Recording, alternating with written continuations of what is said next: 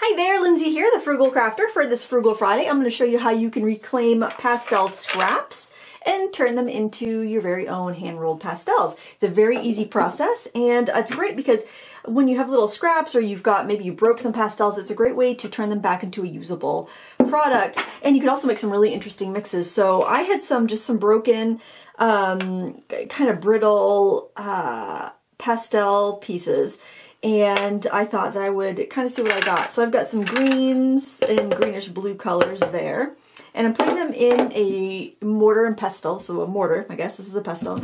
And the first thing you're going to do is grind everything up here. Now it might be a good idea to wear a mask to do this, but I don't find this stuff to be all that dusty and flying around. But you know, of course, you want to take your own precautions, whatever you feel comfortable with. And these are going to grind down pretty easy. Now, I made the mistake the first time I did this, and I added water to the mortar when I was doing this, and that was a mistake because that just made everything clump up and be difficult to grind down. But as you can see, this is going to grind down pretty easily.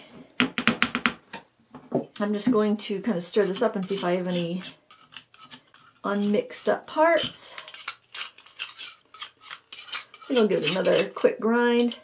I mean, and we're not making these from scratch. We're recycling, or upcycling, I should say, broken pastel shards and bits and pieces. And you might have a pastel color that you absolutely hate. Maybe you want to, mash it down and mix it with something else to make something that you would find more useful. I love stuff like this. I love when I can, avoid wasting a product. And yeah,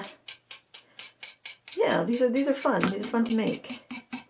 You could also save like the dust. If you keep a little dust catcher under your easel, like on your easel tray, you could, make some gray pastels with that. So what I'm going to do is just dump this right onto a silicone mat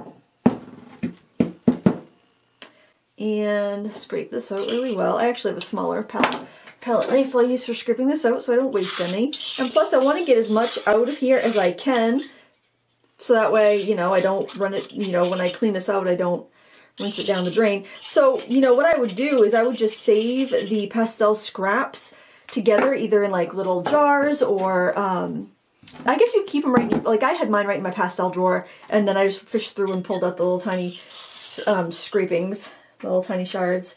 But, however you can keep them together so that when you want to have a pastel making day, you could like maybe do with like one color family. Like I could do blue, and then I could do greens, then I could clean it, then I could do, yellows, and I could do oranges, and then I might be able to do reds. I might have to clean it, but you know what I mean? I could work kind of like going color friend to color friend, like around the color wheel, and that way I wouldn't have to clean up quite so often. So look at this, we have quite a good amount of dust there. So what I'm going to do is, I've got some sterile water here, or it's actually water that I've boiled. So basically what I'll do is, after I make tea, I will take I'll just kind of dump the tea kettle water into a jar, and then I'll have that for whenever I need really sterile water. I'm going to put just 3 drops of gum arabic. I don't even think I need this because these were pastels, but because they were very brittle pastels, I thought I could probably use a little bit more gum arabic just to, keep the pastel from moving around, from crumbling again like it did the first time. I might be able to get a couple sticks out of this. And you could do this on like, if you didn't have a silicone mat, you could do this on a, anything non-porous really. You could use wax paper, but it will chew through the wax paper. So just to let you know, parchment paper. This is going to wipe right off though. So this is a nice thing to use. I don't want to put too much water in it because I'm going to be rolling this into a stick, and I really don't want it to be really sticky. I want it to be kind of go into almost like a clay. Pastel is made from pigments, clay, and binder in general. And so, what you want is kind of like a clay consistency. I might need a little bit more water to make it stick together.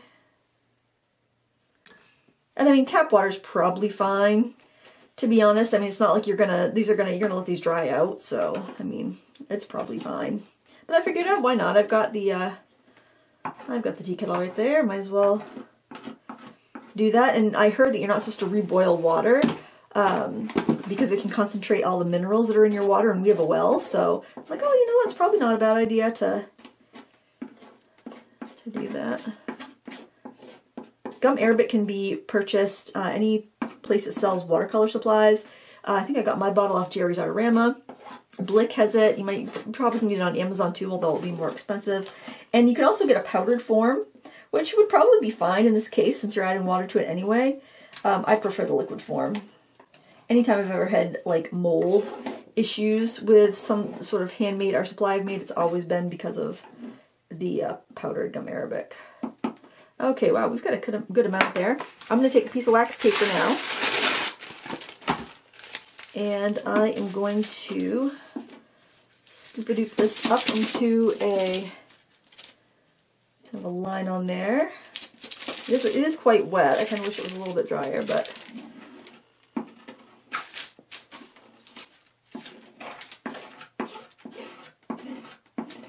I don't think that will permanently stain my mat. This is a Jane Davenport Paint to Faint silicone mat. I don't really care for this wax paper that much either. I don't even know where I got it. Probably Dollar Tree or something. It's not very waxy, but it will suffice for this. Get the extra off of there. And what I want to do is just kind of try to, it might be a little too wet to roll. I'm trying to think, I'd like to just kind of roll it up in the paper. At some point, you got to get your fingers. Yeah, this is too wet to roll up, so I'm going to have to let that dry out a little bit before I can roll that into a pastel.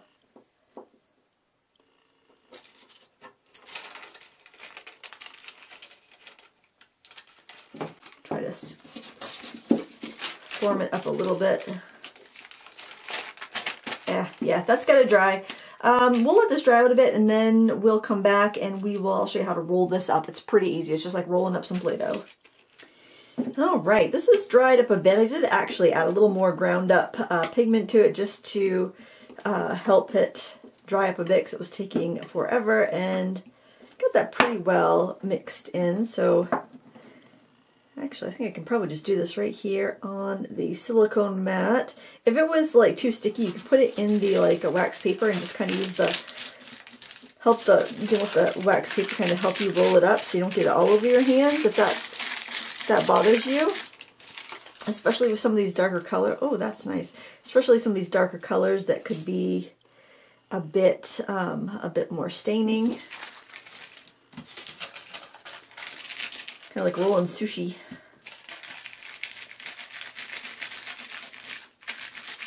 I might be able to pick up some of the extra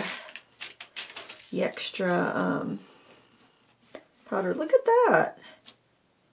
I think I might cut that into two. Oh, I might try to pick up some of those extra crumbs. Yeah, I think I'll cut that into two. Look at that. And then you just want to set it to dry somewhere. Isn't that cool? And then I've got this one here that's already, well, pretty well dry. One here I made yesterday. I used a variety of different like purples. The more gum arabic you add, the harder of a pastel you'll get. The less gum arabic you add. If you don't add any gum arabic and you just use the binder that's in the pastels that you had, you'll have a pastel that's a similar firmness to what you made the pastels from. So that's completely up to you. But if you want a harder stick, like I know a lot of people like to use new pastels, or they've discontinued them. Like you could make skinnier sticks. You know, you could use your palette knife. You could make it like, yeah, I want to have a skinnier stick that I can draw with. You know, you could do that definitely, and just let them dry. I don't think I want to do that. I think I'm going to roll that back into a stick. You can make chunky sticks like the Unison pastels if you want to.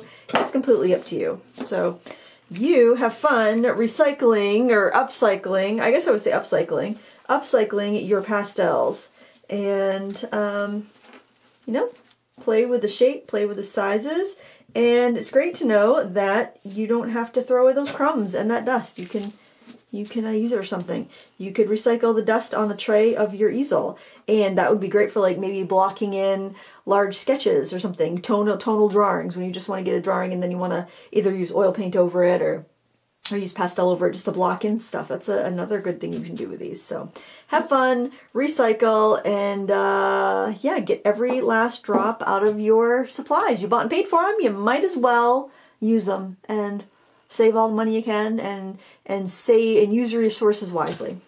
That's all I have for today. Thank you so much for watching, and until next time, happy crafting.